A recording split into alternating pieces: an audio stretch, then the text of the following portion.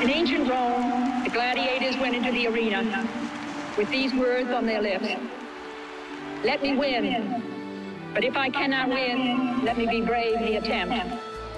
In 1968, a woman stood before a heartened crowd and announced to all who would listen that people with intellectual disabilities have a place in this world, and in doing so, proved that one person has the power to change the lives of millions. The right to play on any playing field, you have earned it. The days of separation and segregation are over. On September 25th, people around the world will carry on Eunice Kennedy Shriver's campaign for inclusion, acceptance, and unity during the annual Eunice Kennedy Shriver Day. The torch has been passed. Where will you take it?